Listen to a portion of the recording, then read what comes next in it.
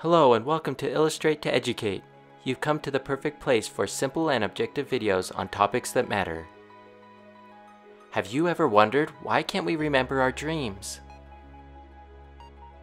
It's amazing that we spend a third of our lives asleep, a good portion of which involves dreaming.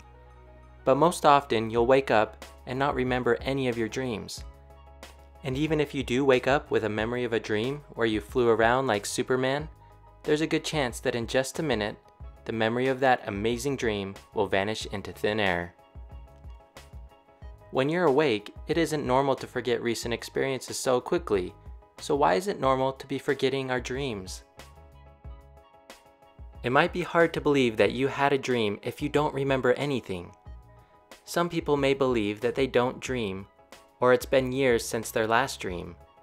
However, studies have consistently shown that even people who haven't recalled a single dream in decades, or even their entire lifetime, do in fact recall them if they are awakened at the right moment. While the exact reason is not fully known, scientists have some ideas into memory processes during sleep, leading to several ideas that may explain why we forget our dreams. You are awake, but is your hippocampus? When we fall asleep, not all of the brain's regions go offline at the same time, according to studies. Let's take a moment to look at one of the hemispheres of the brain. The hippocampus is a small curved structure that sits inside the brain. Researchers have found that this region is one of the last regions to go to sleep, which means it could very well be the last to wake up. Here you can see the hippocampus colored in red. But what does the hippocampus even do? It is responsible for moving information from short-term to long-term memory. So you could have this window where you wake up with a dream in your short-term memory, but since the hippocampus is not fully awake yet, your brain is not able to keep that memory. While this might explain why dreams disappear so quickly, it doesn't mean that your hippocampus has been inactive throughout the night. In fact, this region is quite active during sleep and appears to be storing and caring for existing memories to consolidate them instead of listening for incoming new experiences. Did you know that when we wake up, the brain may need at least 2 minutes to jumpstart its memory-saving abilities? In a 2017 study published in the journal called Frontiers in Human Neuroscience, researchers in France monitored sleep patterns in 18 people who reported remembering their dreams almost every day, and 18 others who rarely remembered their dreams. The team found that compared to the low dream recallers, high recallers woke up more frequently during the night.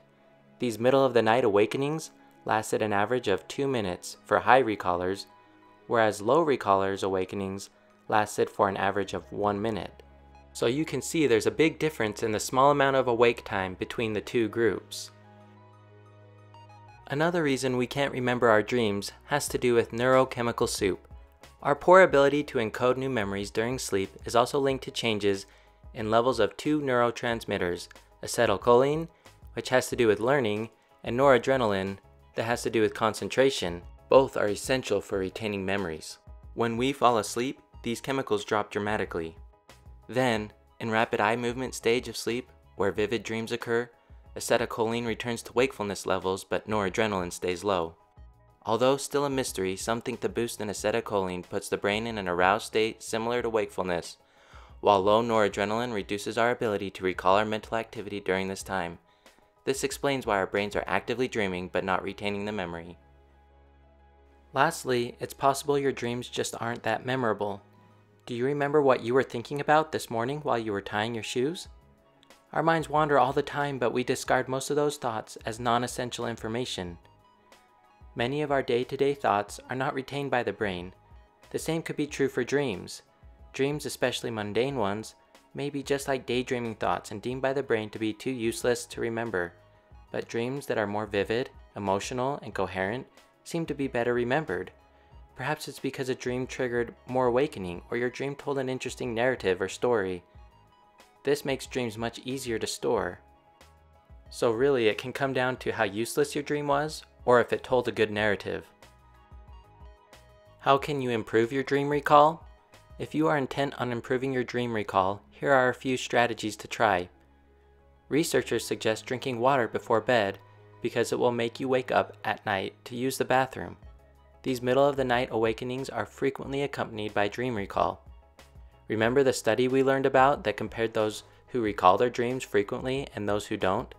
It came down to just a couple of minutes for those who recalled their dreams to successfully store and remember them during those middle-of-the-night awakenings.